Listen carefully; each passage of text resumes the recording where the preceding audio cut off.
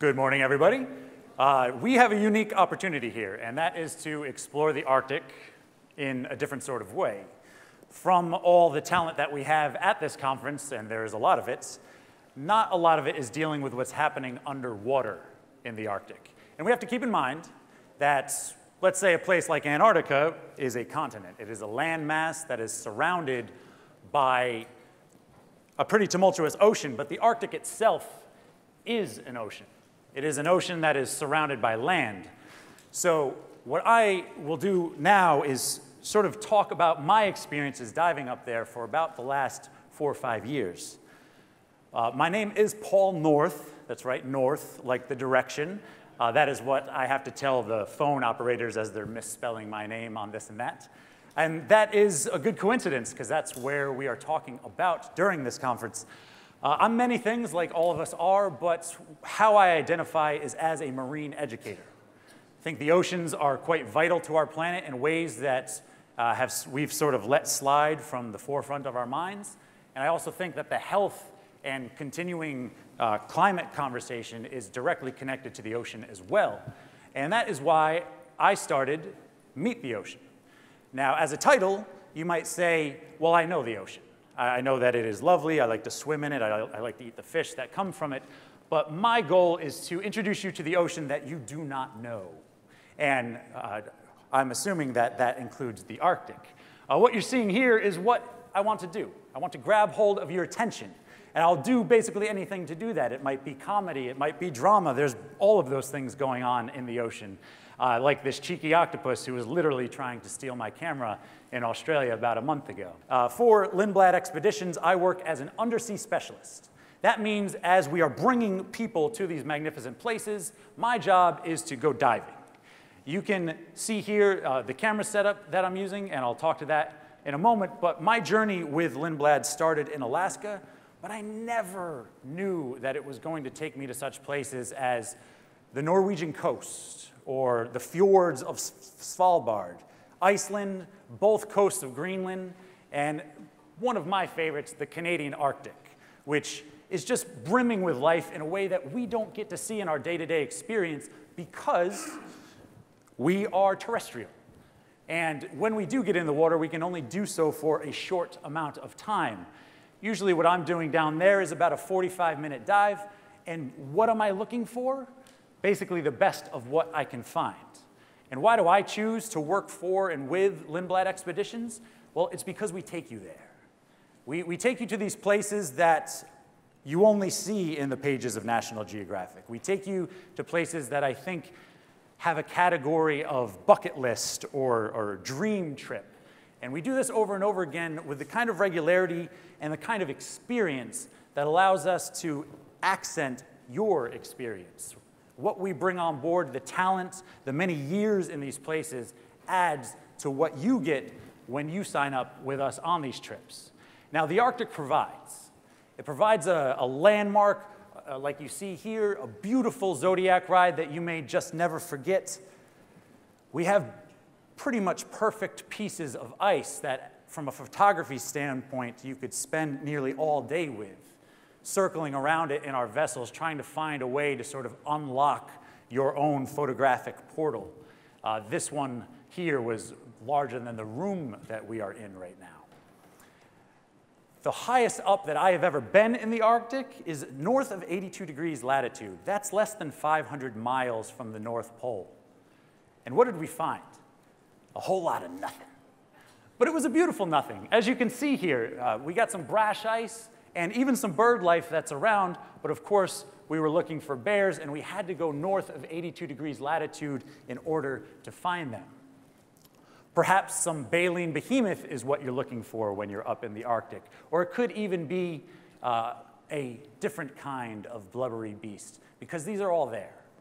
And these are all related and connected to the marine environment, but it is what is down below that interests me the most. I go on these trips, these expeditions, to interact with the water.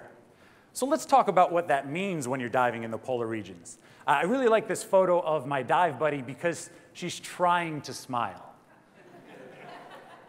It's a dive that was on the north coast of Norway, and we'd been underwater for about 50 minutes, which means what happens? Well, first the lips go numb after about 10 minutes.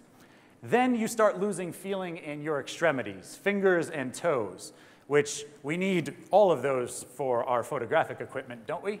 And also that stuff that keeps you alive. You want to be able to manipulate the equipment that you have on you. When you're diving in salt water, we have to keep in mind that the salinity content actually lowers the freezing point. So what might freeze at 32 degrees Fahrenheit in fresh freezes at a much lower temperature, about 28.2 when you're talking about salt water. The coldest water that I have ever been in was in Antarctica, and it was 27.2. These are vacation temperatures. These are balmy. They make me ask myself why I didn't become a marine biologist studying dolphins in Florida. Much easier stuff. But our undersea program is quite unique because as you are there to experience all that you will on our vessels, we get to bring you that extra bit of what's happening underneath the ship. And we do so in these waters using dry suits. Now, a dry suit is entirely different than a wetsuit. A wetsuit is designed to let water in. A dry suit is designed the opposite, to keep it out, hopefully. That doesn't always happen. But as you can see here, I have an exhaust valve on one of my shoulders. That is to let air out. There's one on my chest that lets air in. But from a photography standpoint, I'd like you to take a look at the dry gloves that I wear. Now, underneath those dry gloves are several other wool gloves, so you're really starting to lose a lot of dexterity at this point. And those small, teeny tiny buttons that are on the back of any camera, but also in underwater housing, become more difficult to manage when you have such an obstruction there that's making you lose your dexterity. And also keep in mind that the temperature is making you lose feeling in your fingers. Can you tell I'm trying to extract empathy from you? All right, good.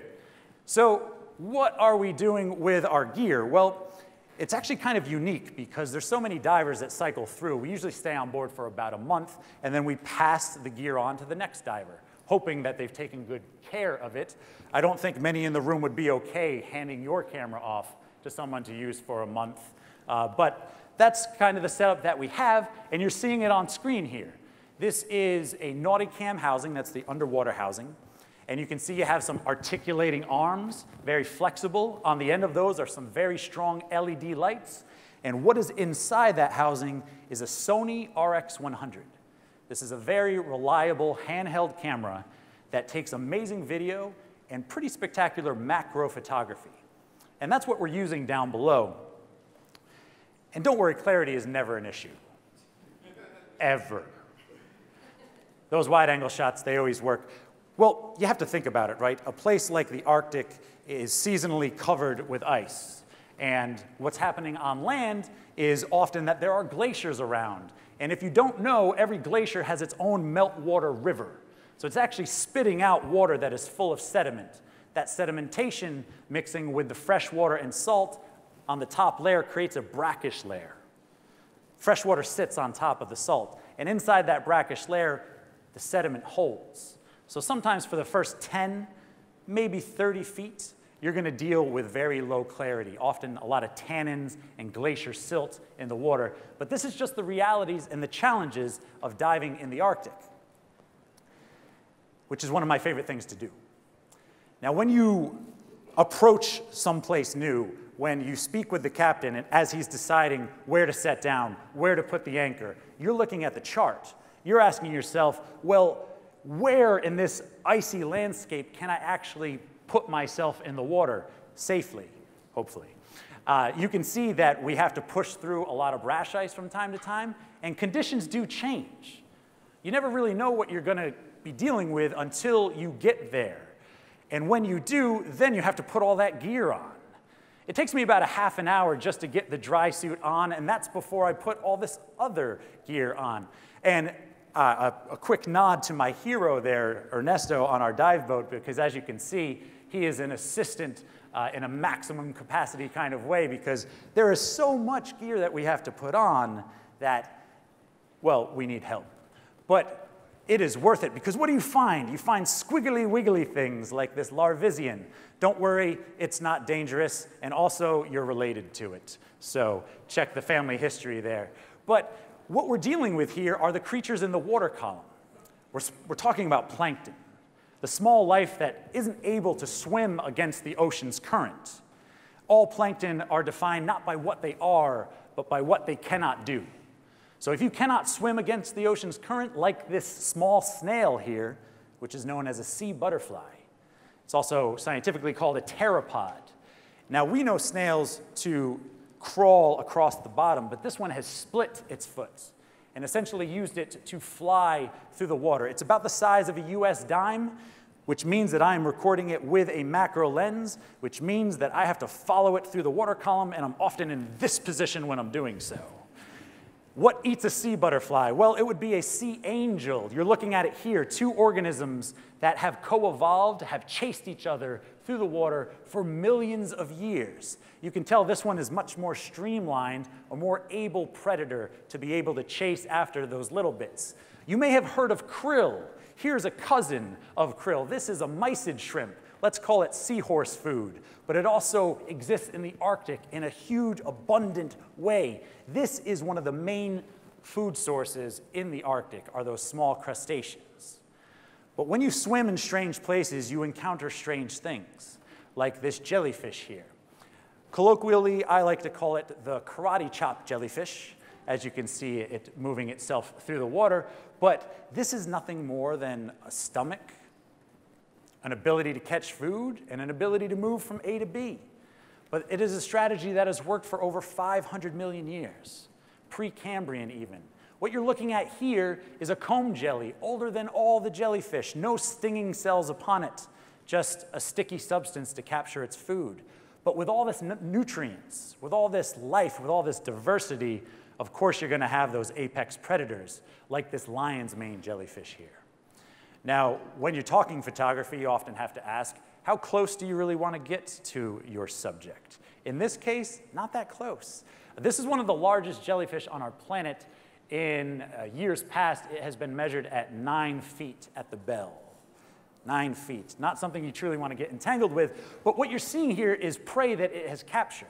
It's grabbed hold of a comb jelly, which is much larger than it, but it's largely gelatinous and filled with water. So over time, it will make a meal out of this, and a very good one, actually. But jellyfish are part of a phylum called cnidarians, and there are about 11,000 of those throughout our oceans. And cnidarians use a strategy to actually, upon contact, shoot a stinging cell and poison into their prey. Now, this strategy works in the water column with the swimmers, with the jellyfish, etc., but it's also on the bottom with the anemones, with the stalked jellies like you saw previous to this one. This is a sessile strategy, meaning that they stick to the bottom, they stay there, they wait with open arms for something to come in contact with them. But a jellyfish does not. A jellyfish moves, it seeks its prey. And as you can see here, this fish has been captured. You're looking inside the stomach of a jellyfish right now. It's called the manubrium. And you can see this fish did not have a lucky day, and it is soon to be digested. But what a compelling way to get up close and just understand how the biology of these creatures actually work. I never know what I'm going to find, but when I find it, it amazes me. Because life prevails in the Arctic, but it does so more so below than it does above. And here's an interesting relationship between predator and prey, because what these fish are doing are actually using the jellyfish as a home, as a floating defense, because other creatures know that it spells danger, so they're using it to protect themselves. But in doing so, they also risk becoming food themselves. But this is why biodiversity is so necessary to our planet. These small, unconsidered relationships that we don't think about being topside as we do, but fish like this in their larval stage rely on these relationships. They rely on the other creatures that are around them, be they predator or prey, in order to live, in order to reach adulthood and procreate, which is basically what they're there to do. But I never knew that this happened in the Arctic until I saw it with my own eyes, until I could then bring it to others. And that's my job. I have to explain what an undersea specialist means. I could often say I'm a guy who looks at fish a lot, which I'm doing right here. I don't know if you can see it because it's so well camouflaged there at the bottom of the screen. You have to get out, right? You have to get out eventually. Temperature, your body basically says, I don't want to be here anymore. And also, your camera's going to die, and you're going to run out of air. So probably a good idea to get out of the water. But when I do, I can't just not talk about this stuff. It's too cool. It's too fascinating. It's too vital for us to understand that complexity and biodiversity in the natural environment is something that we need to protect. So I can't just go home and say, darling, could you please pass the mashed potatoes? I mean, I still eat, but I have to talk about it. So what I did was start a podcast to keep these conversations going. It's part of what Meet the Ocean does, is use storytelling as a vehicle for understanding our natural world in order that we can better protect it. We have used storytelling and collected the ideas and the life history of ocean advocates, of experts across the world, and have been downloaded in 40 different countries. So the message is getting out there. And every month we're releasing something new, some new part of our planet, some new conversation about where we are now, maybe where we were 100 years ago, and where are we going. Our very first podcast was essentially the modern-day Charles Darwin, one of Lindblad's naturalists, Ian Bullock, who is a hero of mine. You may have traveled with him if you've gone with us, but he does use a camera occasionally, but usually it's just to take a photo so that he can later draw the creature like you're seeing right here. These are 6 out of the 11 pinnipeds that live in the Arctic. I think the most identifiable one is the one that needs a dentist there in the middle left. But through this vision, we get to understand how that artist sees the world. We have interviewed Dr. Joe McGinnis, who dove underneath the North Pole. He actually called the Canadian Prime Minister from underneath the North Pole. Unfortunately, pizza delivery was not an option, but hey, these kind of explorations are great to revisit even though they happened decades ago. Our most recent episode was a New York Sun. Author and conservationist Dr. Carl Safina talking about how humans interact with the natural world. We get to speak with legends like Captain Don Walsh, who went down in the Marianas Trench, one of the first humans to do so. Imagine as you're descending into the dark and you hear the creaks of the metal around you, wondering if that is going to hold, if you're going to make it back to the topside to tell your tale. But we also interview those people who are on the front lines of ocean education. This scientist, Sky Murray, collaborated with me to show Antarctica above and below. So what you're looking at there is 100 different images that the colors, the pixels, have been pulled out of just to show in one graph how colorful Antarctica is below the water compared to above. 50 photographs on top, ice, glaciers, 50 photos down below, every sea creature that I could find. But I think most importantly is that we have conversations with people of all ages. Do it for the kids, right? That's what every conservationist will say. But it's also about getting their opinion. I don't interview children, I have a conversation with them. And I asked one young man, can you ever imagine an ocean that has more plastic in it than fish? 4 years old. And he said, isn't that today? 4 years old. Were you thinking about ocean plastic when you were 4 years old? No, because the conversation has changed. When we visit these places, we need to understand not only their rarity, but also how we can move and make decisions in order to keep them around. One of my favorite podcasts, which you should probably listen to figure out why it's so ridiculously titled, Polar Bears and Strawberries. This was the first one that we actually had a sound designer for. So as a gentleman is talking about a polar bear breaking into his cabin, you can hear the snowy footprints outside the cabin. You can hear the terror in his voice and the wind. And we provide an audio experience that helps to educate. And why do I do this? Or more so, what would I do to get people's attention, to pay attention to the ocean? Well, anything. Anything. Why? Because this is our planet. For all the reasons that we already know that still haven't motivated us to make the proper decisions, we need to protect it. So I'll use comedy, I'll use anything to get people's attention. And that's why Meet the Ocean is a creative platform. So you're talking about digital media, from the podcast to the videos that I shoot underwater, and specifically an art community that reaches out and says, I feel this way about the ocean. I'm going to contribute my time, my skill, my talent, so that we can build this community, so that we have these conversations. And my understanding of the ocean did not start simply as a scuba diver. It's way more weird than that. Because I was a commercial fisherman up in Alaska for a number of years, about 8 in total. So you want to talk about ocean bounty, you want to talk about ocean interaction, you want to talk about learning what the ocean actually is day to day, moment to moment, and then go live on it. Go try and make a living off of it and see what it does to you and your mind and your perception of what the ocean is. But before I was a fisherman, I was a storyteller. Now, just a few blocks away from us, we have basically the best theater in the world. And I grew up in the Hudson Valley. I used to come down to New York all the time to see these plays. And eventually I started writing them myself. This is where I learned how to tell stories.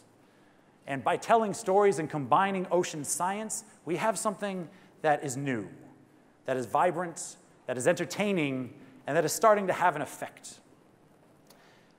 I have learned 2 things from my diving across the world, pole to pole, and that is that color in the ocean is communication. What you're looking at here up close is a sea star in the Arctic. A sea star that was down about 70 feet, but you'd never know it because I'm so close up with my macro lens, but this is allowing you to see that nothing's growing on this sea star. Why? Because it has these little pincers that actually pick things off of it. Pincers too small for us to see, but things that allow it to survive, thrive, and even capture prey. So 1, color is communication in the ocean, but also that patterns repeat, that broadcast spawning takes place, eggs and genetic material are thrown into the water, which is a literal buffet for anything like that jelly that was swimming along and just grabbing hold of. But what you're seeing here is a feather star. Those long arms are asking the ocean current to bring it food, which it does with great consistency. And if it is this specific creature is in a place where it's not very nutrient dense, its arms will be longer. If there's a lot of food around, then it doesn't need to grow long arms. It'll just grow short ones and catch the food as it comes on by. So let's go back underwater one more time, just to start looking at the big stuff. We already looked at what was in the water column. Here is me descending, again, questioning my life choices as my body succumbs to the temperature. But when you're diving in the Arctic, you're going to find some pretty cool stuff. Like this sea cucumber, one of my favorite creatures in the ocean. Consider it the vacuum cleaner of the ocean. And like a child indulging in a tub of peanut butter with its finger and licking it off, that is what this creature does all day, every day. They are in both polar regions and actually found throughout our planet, and they are underestimated the role that they play in purifying the water. Here's a close-up of a sea star with its feet extended. And those are used for much more than just crawling around. They're actually how they breathe. They diffuse oxygen through the tissue of their feet. You've all heard of breathable shoes, right? Well, when we get up close, we can see just how magnificent a sea star is underneath, and what a predator it is, too. We're dealing with a group of creatures called echinoderms, which this sea urchin is part of, too. They're called echinoderms from the Greek, meaning hedgehog skin, right? And you can see here, this is an urchin barren. Do you see a lot of kelp growing? No, it's because the urchins are there. There's also some strange things like these skeleton shrimp, which aren't a shrimp at all, but I found the bottom of Greenland covered with millions of them hanging on to the kelp. And kelp is so important because not only does it provide food, but it provides habitat as well. As you're seeing here, this is a nudibranch hanging on a piece of kelp. What is a nudibranch? It is a beautiful snail that has long ago given up the shell to announce itself in floral, aesthetic, and colorful ways. And what is it saying? I'm disgusting. You probably shouldn't eat me. And that is literally their strategy. There's over 3,000 different species of nudibranch on our planet, and most people don't consider them to be a polar species, but they are. Every creature you're seeing here was filmed in the Arctic, and you're seeing that there is kelp on the bottom, there are sandy bottoms, there are rocky bottoms, all that different terrain that allows for this diversity of life to grow. And there, that small ring on the back of the nudibranch is why it earns its name. Nudibranch means naked gill, and that is actually what it breathes through. Moving up the food chain, now we have more predators. This is a whelk. This is a snail that sort of moves through the ocean bottom like a bulldozer, waiting to find some prey, using chemical information, which is exactly what we do every time we inhale through our nose. We're sensing our environment. Now here's something to help you sleep at night. This is an Arctic clam worm. It can get to about 3 feet long, very comfortable to be next to, but you can see as it articulates in real time that it is quite fast, it's quite an able predator, and all those small little feet are called parapodia, and they're used for locomotion, but they're also there to help them breathe through as well, a common strategy in the ocean. You can see that it does have eyes. Can they read the New York Times? Absolutely not, but they can tell light from dark, and that helps them navigate their environment. We have fish, flatfish like this, but then we have, I don't know, a wolffish, pretty crazy, skin so thick you can make shoes out of it. Go to Norway and find that out. Amazing little creature to see, and actually not so little. But here's one of my most fascinating discoveries in the Arctic, because I saw this and I was like, that's a ray. I should be in the Caribbean with a cocktail in my hand and looking at bikinis, but no, I'm in the Arctic and I'm looking at a ray. It didn't compute, but they do exist there. And this one, luckily I found out later because I didn't touch it, is an electric ray. It's called a thornback. And this was well north of the Arctic Circle. I hear that they live in Antarctica too, but never at the depths that I dive. Now, I showed you a picture of a fish earlier. Now you can actually see it because I'm shining a light on it. But that is called cryptic coloration. These are creatures that are actually trying to hide in plain sight. You can see it's sort of pink coloration, matches the rocks exactly. Think about how many generations had to happen in order for their skin tone to match the rocks that they live around exactly. I will stare these fish eye to eye, and they are fully convinced that I can't see them, because most creatures that they interact with don't have the ocular tissue development that we do that allows me to actually perceive it. Fascinating stuff. Beautiful. Certainly speaks to the biodiversity that we're seeing, but we have to ask ourselves, how do we get this information more so out to the public? Well, recently, what I did with Meet the Ocean was do an education tour over in Australia. We used VR headsets to bring kids to the polar regions. We used interactive technology in order so that they could understand the immense diversity of the polar regions. And we also visited schools and children's hospitals to sort of get those young minds plugged into these faraway places. Because we love to draw lines. We love to say this is Queens and that's Brooklyn, this is Russia, that's Ecuador. But in truth, it's just one planet. It's one air that we're breathing. It's one ocean that is circling throughout our planet.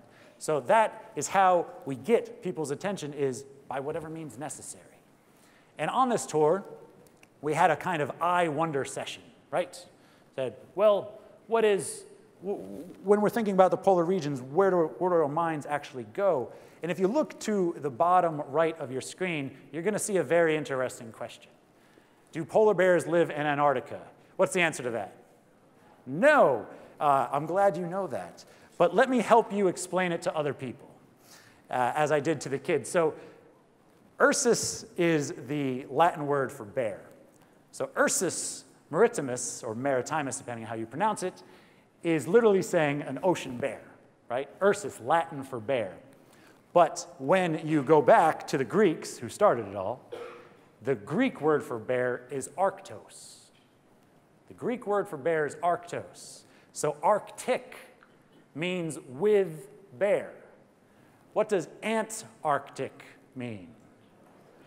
Without bear. Take that home, tell the people. I'm not going to say that this is the best photograph of a polar bear that I ever took, but it might be the most interesting. What you're looking at is a spotting scope with my iPhone held up to it. I'm a professional. But you're also seeing a kill, which is very rare. It's a beautiful moment, natural and brutal, to come upon a bear that's chewing on some sort of recent kill, but we actually got to see the hunt. We found a swimming bear in Svalbard, and all of a sudden, it changed direction, a hard 90 degrees. So we got our binoculars, and we all swiveled in that direction, and there was a seal sleeping on the ice, a young seal pup with its mother swimming around it.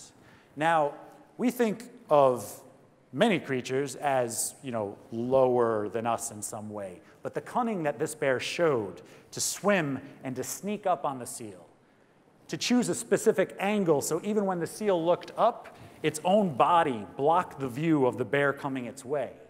This is all on purpose. And then what happened? The bear launched out of the water, grabbed hold of it, and pulled it in. Now, of course, we're scared of bear claws, but with polar bears, it's actually their biting power, which is the real intensity. You're talking about 1,200 pounds per square inch.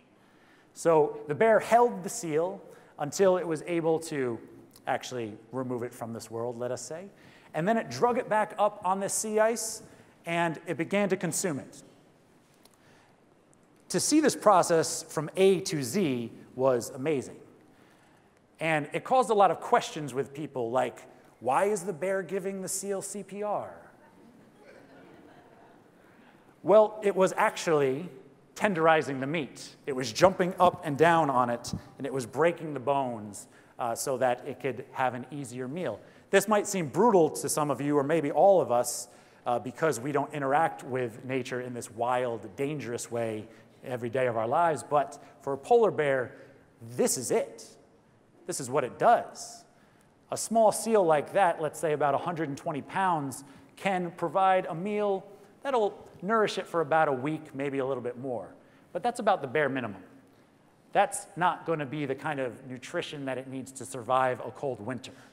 So when we think about sea ice and those changing conditions, we need to understand the dietary requirements of these bears. And it is the sea ice that I would like to turn our focus to right now, because photographically, it's amazing.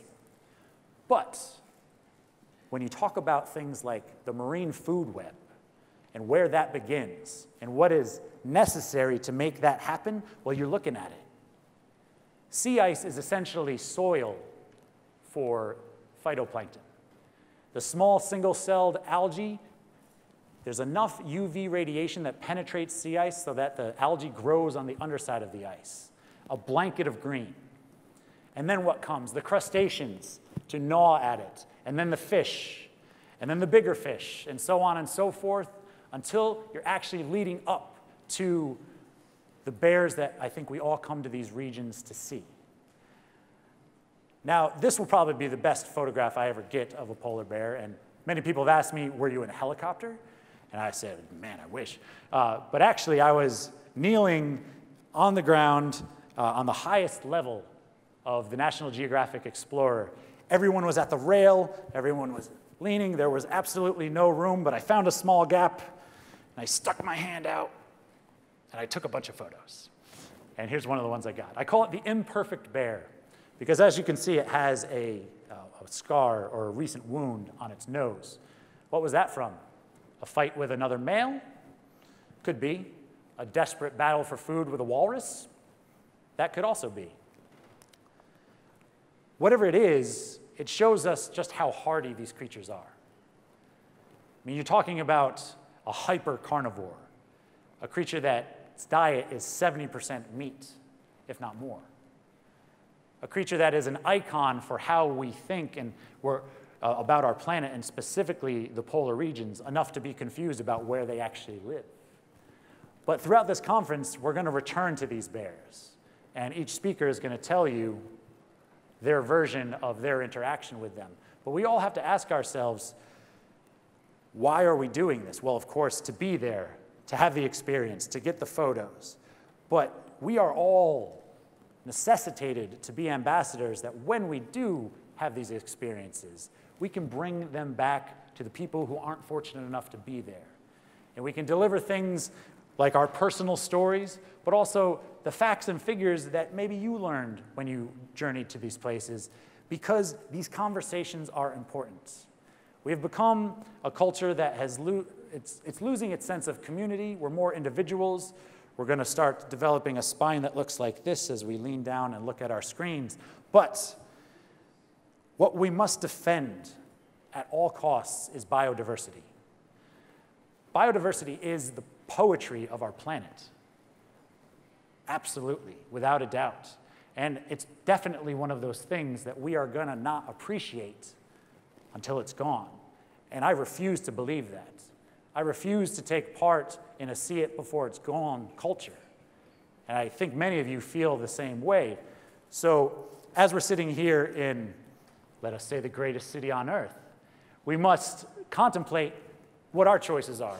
Photographically, of course, what lens, what camera, did I charge my battery? A very important question. But in doing so, we need to consider our effect on this planet and what we do in our everyday decisions in order to mitigate what is currently happening to our planet. So that's me. I will continue diving. I'm actually excited to say that I'll be going to the Russian Far East in August, up to Wrangel Island, up to find more bears. And let's hope that I can see them and that they're not swimming above me. Because that's one thing that I'll leave you with is just imagine a situation where you're down in the water and it's very murky, and all of a sudden your dive boat drops in a polar bear alarm. Yes, those exist, a polar bear alarm. What does it do? It goes, auga, and you say, there's a polar bear around, but where? I mean, look up at the ceiling for a second. That's about what I would be looking at as a diver, and you're not going to be able to see the surface. But you're going to be able to say, I'm diving in the Arctic, and this is just a part of the job. So I'm very grateful for your attention and letting me share a slice of this with you. Thank you very much. Do you guide clients in your dive? Do we guide clients on our dive? Yes, but not in the polar regions. We take people diving in French Polynesia and the South Pacific, but there's just too much involved in polar diving, and there's not a strict training for polar diving. You know, I dove in Alaska for 6-7 years before I ever went polar. Went polar, hashtag. When you get to a polar region, you have so many other considerations. Like even the instrument that you're breathing out of has the ability to freeze. If it freezes, it doesn't stop giving you air. It explodes and gives you too much. So in those sort of emergencies, you might lose all the air in your tank in about 2 minutes. So to have clients in those situations is poor practice, I would say. Yeah. Do sport divers ever use hot water suits to keep warm in the cold?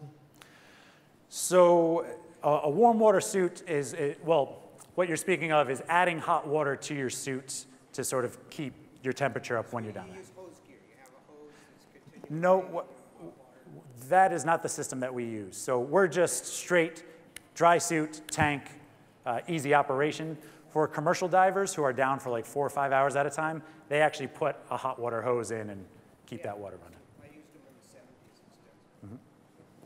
Okay, thank you very much.